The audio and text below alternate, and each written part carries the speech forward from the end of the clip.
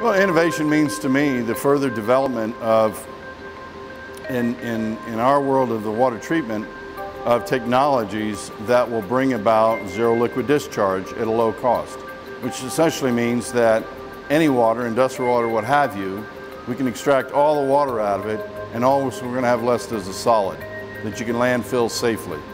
And so we don't have any wastewater to put into any streams to hurt any fish or frogs or what have you.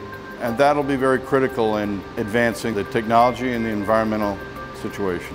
I think I'm most proud of being involved in some of the latest advancements in technologies in what we do, and developing and designing the systems that we've delivered as a company that are some of the best out there in the world, and we make them economical, efficient, using most advanced materials and equipment, and some of the most advanced plants in the United States alone. Biwater have their name on it. I think outside the box a little bit. I try to recognize clients' needs very carefully and focus in on those things. And that may not be classic innovation, but it focuses on the problem and gets to the solution.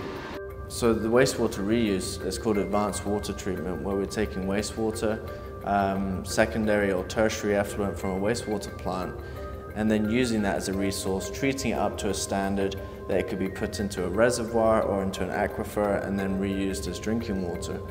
Biwater actually has been involved in employing most advanced recovery devices, recovering a lot of the hydraulic energy that is traditionally in seawater plants and in some of these brackish plants. It's recovering a lot of that previously wasted energy.